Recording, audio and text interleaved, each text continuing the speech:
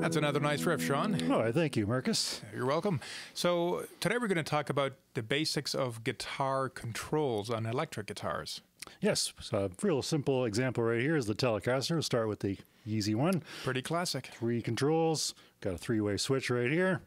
Right now it's all the way to the back, which is this pickup here by itself, the bridge pickup. The brightest pickup closer to the bridge means more treble. Yep. Switch that all the way forward to the neck pickup, which is that one by itself there. It's a little bit warmer, a little fuller. Yeah, a little smoother, yeah. A little more bite there. What about in the middle? You said it's a 3-way switch. Oh yes, the third one is both together. Right, so when we're right in the middle of the thing, it's a bit of both. Bit of both together, that gives you a totally different sound when they're combined. Okay, and what about the 2 knobs in a Telecaster style guitar? So the knob closest to the switch is the volume knob. It simply makes it quieter, pretty self-explanatory. Also works if your amp has a little gain on it, you can use this knob to clean it up a little bit, take some of that gain off. Now, where would you normally leave that set if you're just doing a regular playing and getting started? Most of the time, all the way up. Maybe slightly below to give you a little bit of a boost. Exactly, but you don't want to have it just barely on. It's typically not going to get the sound you're looking for. Exactly. It does very little when it's almost all the way off. The last knob here on the very back is the tone knob. So we turn that all the way up. We got a brighter tone. Turn it all the way down. Got a much darker tone. So what a tone knob on a guitar actually does, it simply takes the treble off, which gives the illusion of more bass. Right, because it's a passive control, right? So it can't add, it's just taking away. It can only take away, that's right.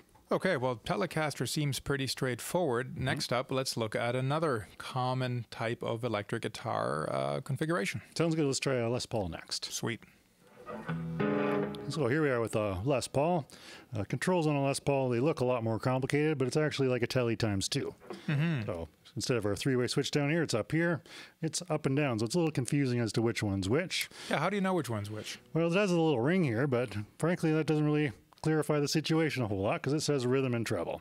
Now, we did say that bridge pickups have more treble. When you have it in the treble position, it's the bridge pickup by itself. So you were definitely right before. Definitely right. Even Gibson agrees. Yeah. So here's the bridge pickup by itself and neck pickup by itself. Same thing. Definitely brighter on the bridge. Definitely. Middle position is both. Got the best of both worlds there. Control-wise, we've got an extra set of knobs here. The reason that is because they actually have a separate volume and tone for each pickup on this guitar. Interesting. Which gives you all kinds of interesting options when both pickups are active. So you can turn down the treble pickup to make your middle position slightly less trebly. And is it the bottom volume that's for the back pickup? That's right, yeah. When the switch is down, you're using the bottom controls, which is for the bridge pickup. Good, well, at least that makes sense. Indeed it does, yeah. So another interesting thing with the middle position, if one volume is turned all the way down, you get no sound, even though that one is still on. Oh, so that's actually not a broken guitar. It's actually not broken at all. 2 switch positions do absolutely nothing if one of the volumes is all the way down. But if you switch it down, all of a sudden you got sound, which is kind of interesting for this effect. And great for wearing down a switch. That as well, absolutely. But a fun effect every once in a while. Absolutely. Okay, well, cool. So what are we going to do next? So let's do a Strat next. Sounds good. So here we are with a Stratocaster. Got 1 extra knob than the Telecaster and 1 extra pickup. Okay. Also, the switch is now a 5-way switch instead of 3. Right now we're on the bridge.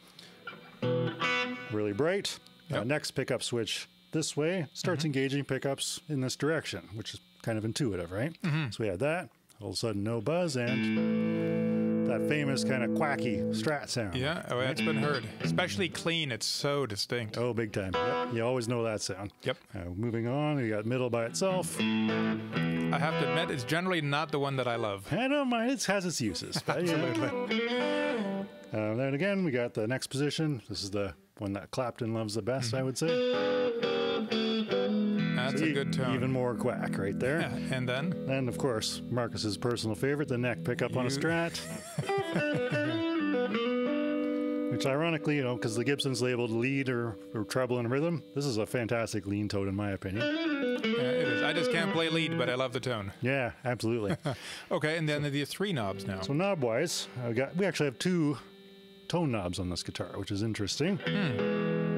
So this one in this position does absolutely nothing. In fact, neither of these knobs does anything on the bridge position on a lot of Strats. Some are wired differently. So in the middle position, the bottom knob is the tone control for the middle pickup. And the neck, the middle knob, is the control for the neck pickup. So different configuration, different wiring. So different eras, they did wire them differently. Some more modern ones, they do use this last knob as both the middle and the bridge tone control. Gotcha. Okay, so basically, again, so if you're in the bridge position, your volume's always going to work on a Strat on every position. Yeah, that's what you call master volume. Master right? volume, exactly. But your tone probably will not. It depends on your pickup position for which tone knob will actually work on that pickup. Gotcha. Awesome. Okay, so that's getting more complicated. So you really got to get into the instrument and play with it to understand how the Strat goes. Yeah, I'll never be afraid to experiment with all this stuff because you can't hurt anything here. Awesome. Okay, and where are we going to go next? Let's do, what do we got, a Gretsch next? We have a Gretsch, a special category of Gretsch. Yeah. So, okay, awesome. Oh, here we are back with the Gretsch guitar. One of my favorite Gretsch guitars in the shop currently, the Rat Rod. Yeah, it's pretty sweet looking. So we got all kinds of knobs on here. What do all these do? So, much like a Les Paul, you got a three-way switch located on the top, on the upper boot. Down is the bridge pickup again, same as the Les Paul. So we've already gone over that. This knob on the front here, which is kind of a place so you can get at it fairly easily while you're playing, is the master volume. So you just turn that down, stops making sound. It's kind of a cool location for it, right? Really convenient to reach. Yeah, because you can kind of do swells and whatnot with it there. It's a little kind of handy to reach. Okay, and then the other three. So at the very back, we got a master. It's actually the volume for the bridge pickup. Ah, okay, yeah. And then up here, that is the volume for the neck pickup. And way down here on the bottom, that's a tone control for both master tone. Master tone. So what the reason they do this is in the middle position, you can adjust how much of each of this pickup you get, like on a Les Paul. But unlike on a Les Paul, you can get your balance and then you can adjust the whole master volume with a different knob so you don't mess up the blend. Ah, okay. So it definitely has some advantages, but it's a bit more complicated, and trying to wire that up inside a hollow or semi-hollow body is an adventure. It is an adventure indeed, not for the faint-hearted. Well, cool. Well, thanks so much, Shon, for breaking down the common configurations of electric guitar pickups, and we'll have lots more to talk about in the future, but please take us out with a riff. Sounds good. I'm feeling a little bluesy today, so...